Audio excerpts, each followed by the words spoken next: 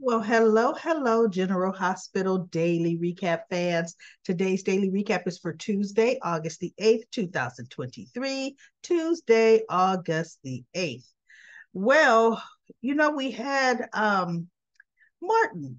Martin was trying to feel his brother out because Martin said, okay, I did what you no, Cyrus Martin came in. Cyrus says, hey, dear brother, did you do as I've asked? And he goes, look, I just have to know. You must have money somewhere else. You must have some hidden accounts. I mean, you never keep all your eggs in one basket because I still can't see why you did this. He said, my brother, I'm transparent. I'm doing God's work. And no, I don't have, that's all I have. And I wanted to go to, he named that foundation and blah, blah, blah. Did you do it? And Martin said, it's done. So Cyrus says, thank you so much, brother, for handling it and blah, blah, blah. And in my mind, I'm thinking, okay, somehow that fund, that prison fund, I think Cyrus controls it, right?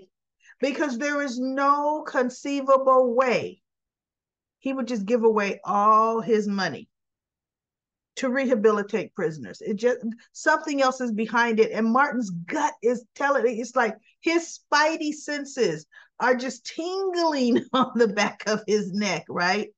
So he's like, well, I understand you're going to be going back to Pentonville this afternoon. He says, yes. So he goes, brother, be safe in there. Okay. Be safe in there. He says, I will be fine. I've got more of the Lord's work to do. Right. Okay. So then they had a later scene where Cyrus he's handcuffed to the wheelchair and he's been taken to the elevator to be taken to Pentonville. And Austin was coming around the corner. And Cyrus is just looking at Austin. And Austin is looking at him, trying to be stone faced. But inside, he's thinking, what is going on with this man? And so as Cyrus is getting into the elevator, he's being, backed into the elevator. He's still looking at Austin, Cyrus straight face. And then he kind of goes, now, wouldn't that scare you? He got this eerie kind of smile on his face to Austin as if, watch your back because I got a knife in it and you just haven't felt it turn. Right? So Austin, when the doors close, he's looking like, okay, what in his mind, he's thinking, what does he know about me? I can guarantee it.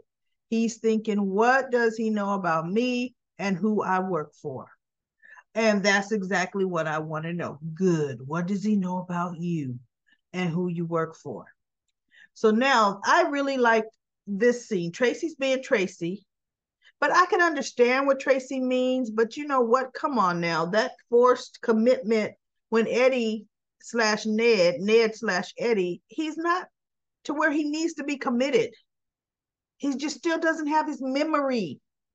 Okay. She's telling Olivia she wants Eddie to be put in, Ned to be sent to Ferncliff so he can be helped by professionals. And Olivia's like, wait, what? And now, mind you, Eddie is back in the back. You see where those plates are against the wall there? Eddie is back there. And Eddie is listening, right? So he's listening. Let's see, I think I got to point over here because the camera's opposite. And he's listening. And Olivia's like, no, Tracy, no. He is not about, he's not about to be committed. So she's like, well, something has to be done. So Olivia says, well, you know what?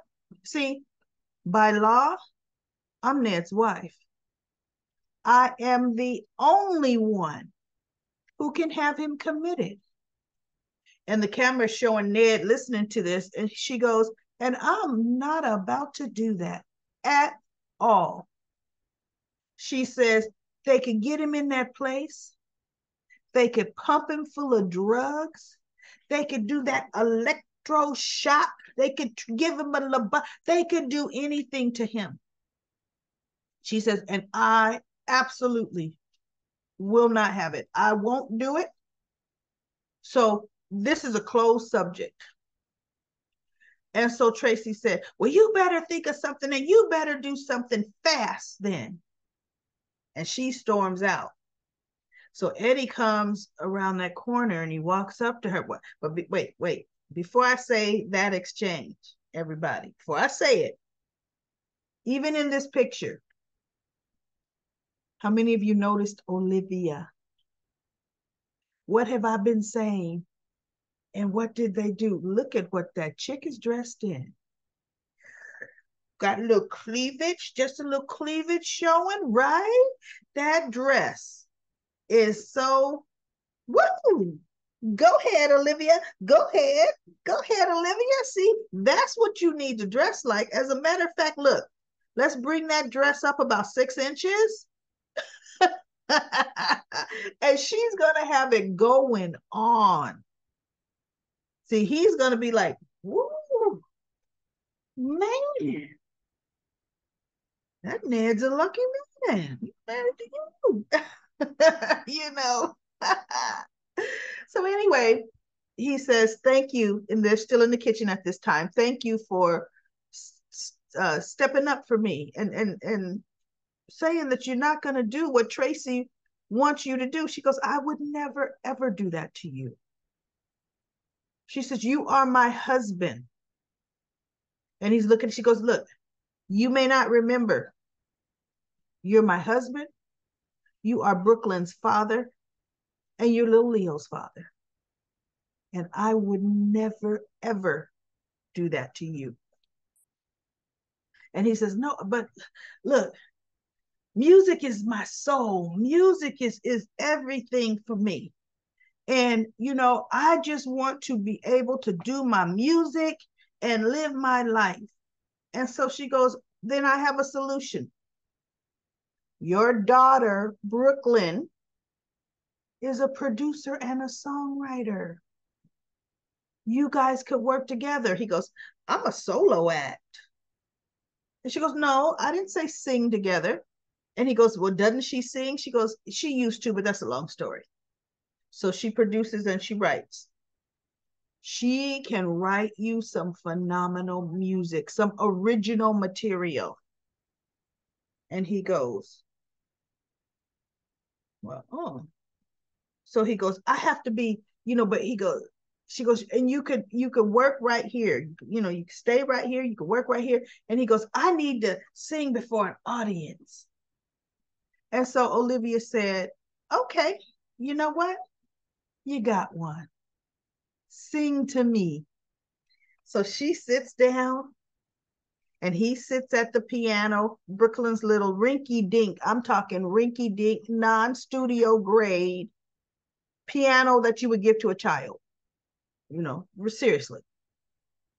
He sits down and they go to another scene and they come back and he's finishing the song, of course. But his voice is a bit not Eddie Mainish. I'm really wondering, has the actor playing Ned, because he used to sing all the time, right? Doesn't sing anymore. I think something really has happened to his voice, right? So he was rasping it kind of out at the end and he finished the song, played the final keys, and Olivia stood up and she was clapping. Oh, she was cheering him on like, oh yeah, because Ned could always sing to her. She loved that about Ned, right? So as he plays the final tune, he's kind of like, he goes, I think, you know, all that singing, it's kind of made my voice a little hoarse. And I'm thinking, yeah, and you know, that was just one song you could barely get through, right, Eddie? So she goes, can I have something to drink? She says, sure, I'll go get some iced tea. So she leaves the room, and I thought, okay, he's getting ready to book. He's getting ready to book.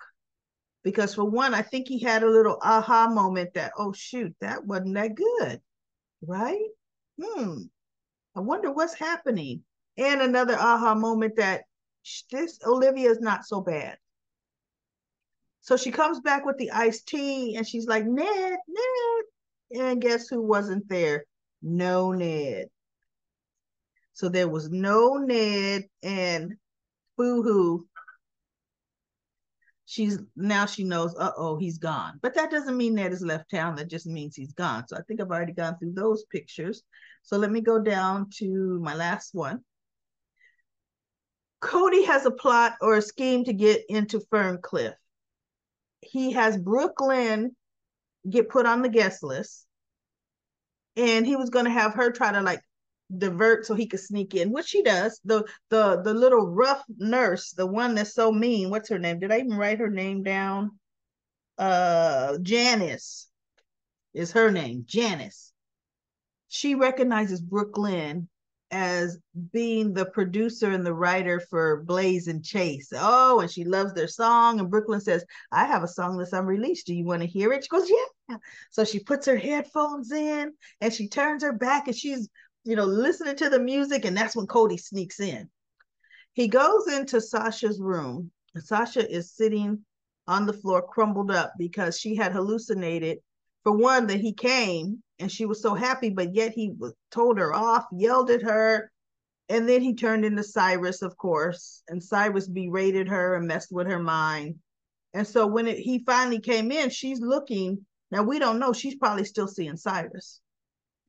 Or she's looking at him, remembering all the mean things he said to her in her hallucination. So he said, Sasha, it's me, Cody. I'm going to get you out of here. I'm going to get you out, Sasha. It's going to be okay. And he touches her and she starts screaming to heaven, right? Now, mind you, Brooklyn got her little visitor badge. The girl gave her her visitor badge, and the orderly was taking her to Sasha's room. And they could hear Sasha screaming the way there. So he's like trying to back up, like, Sasha.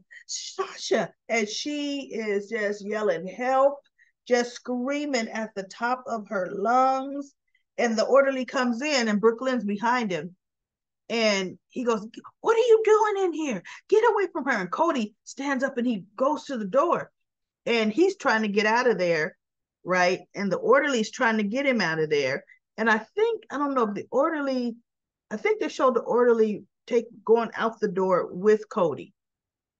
I don't know if he's going to take Cody all the way out, because bottom line, it should be the orderly's responsibility to calm down the patient, to get her off that floor back in that bed. Yes, get Cody and Brooklyn out the room and tell Brooklyn, I'm sorry, you can't visit her today. You all need to leave. But he should not be leaving Sasha alone in that mental state. So we'll see what's going to happen with that tomorrow. What that orderly is going to do. But he did get in, and now he could see for himself that Sasha is just all the way gone. And he's going to know, okay, something's not right. She's not getting better. Oh my goodness, she's even worse. Something is truly going on. So hopefully he goes to Sunny.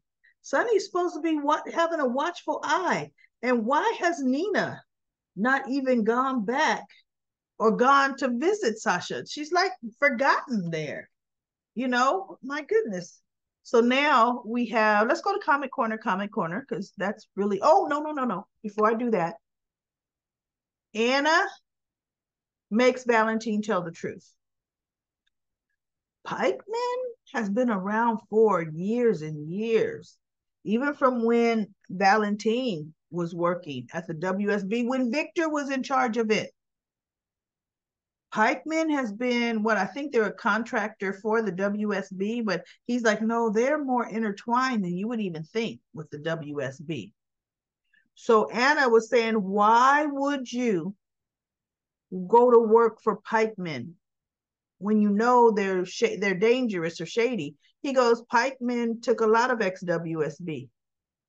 He goes, and they gave us jobs. He goes, I didn't do anything illegal for them. So he goes, they have a lot of ex-WSB agents working for them.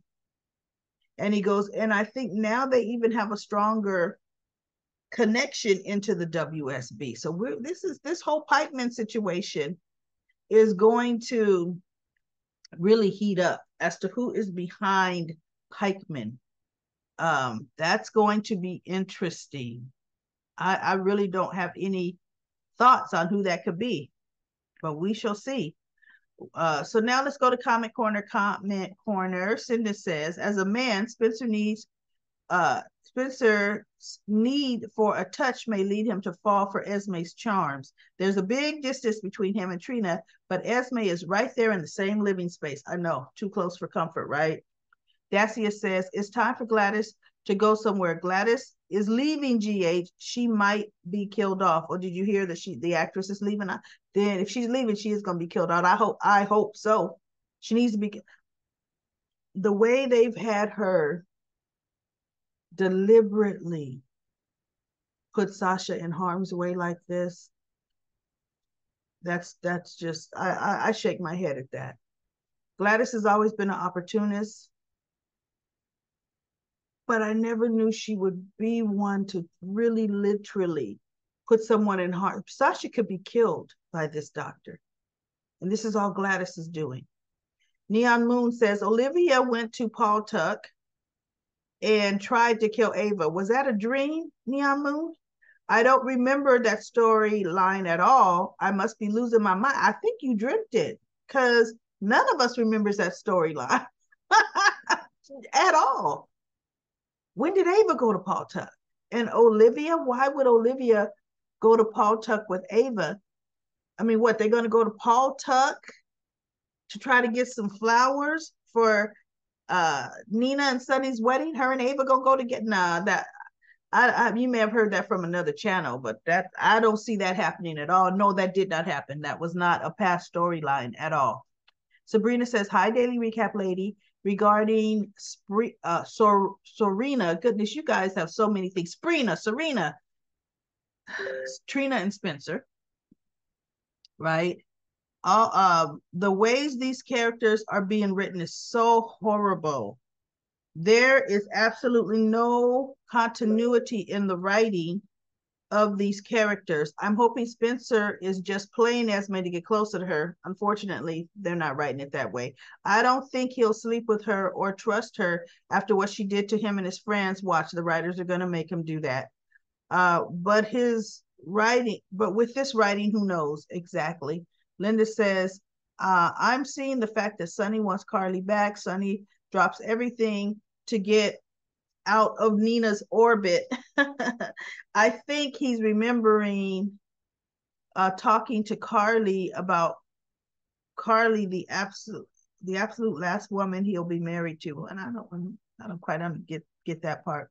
And that's why when he was dreaming about a blonde-headed woman in Nixon Falls, the woman was Carly. Yeah, Sonny he just didn't have his memories, and he didn't know who he was dreaming about. So when he saw Nina, she was blonde. Nina became the substitute for Carly. Sonny and Carly's love is very timeless, and I think Sonny is regretting hurting Carly. Now, Maurice Bernard said that he's tired of Sonny and Carly, so the writers went with it, and behold, Nina becomes Sonny's love interest. Nina shouldn't want to be second best, but remember, Nina wants everything of Carly's, period. And there you have it. Well, Maurice likes to change things up. And throughout the years, that's why he and Carly are on again, off again. They're off again now. I mean, when she first came to town, they weren't on again. They weren't on. So they bring them into the orbit, they take them out of the orbit. They bring them in, and right now we're out, but I can see we're getting ready to now come back in to that home space. Yolanda says, one of the two nurses at Ferncliff is Chase's real life wife. I know, I think it's the mean one. I think it's Janice, the blonde.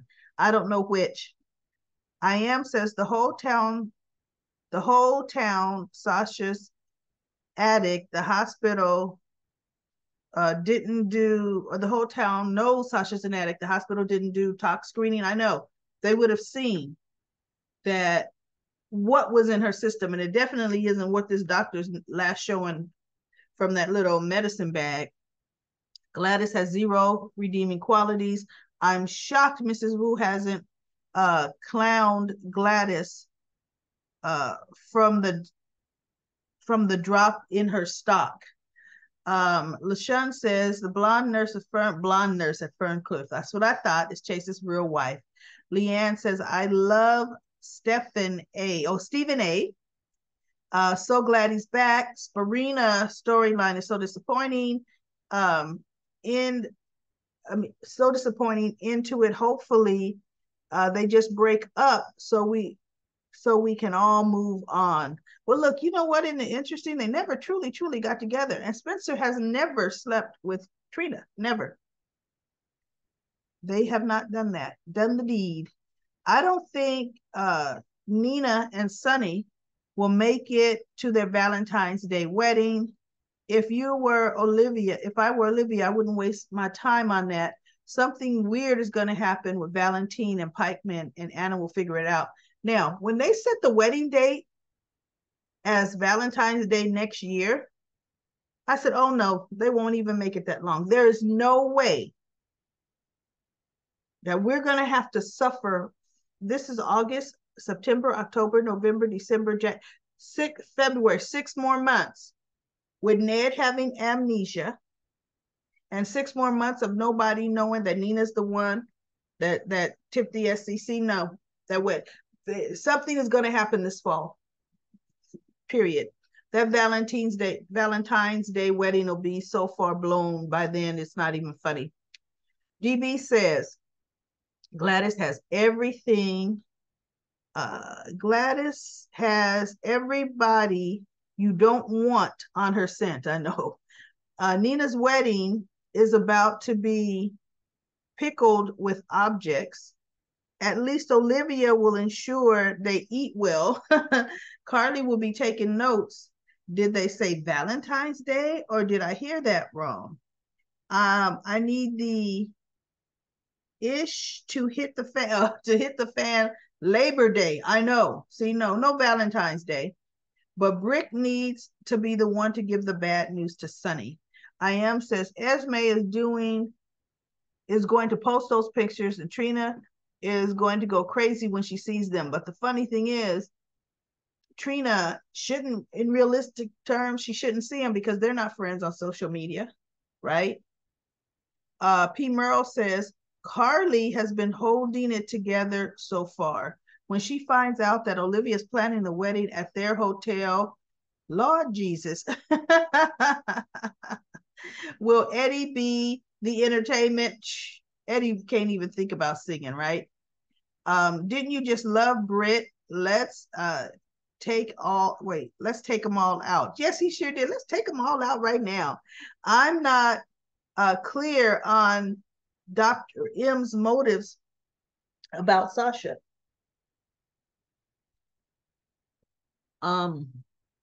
He's trying to destroy her, but they know Sasha's money won't last long with a degenerate gambler. Gladys better get hers soon. She's complete scum.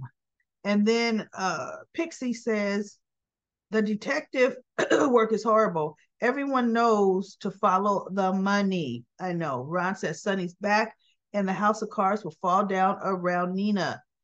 Karen says Jason applied for the janitorial position in Ferncliff. That's right. Thank you for saying that. I remember him always pushing around the mop bucket with the mop in his hand, pushing the bucket, never really mopping too much, right? NK Rose says, I hope Olivia figures it out and ruins the wedding, or Tracy finds out and blackmails Nina out of her company. Because it still hasn't come out that Nina was there, right? NK Rose says, I think Spencer's new plan is to butter up to Esme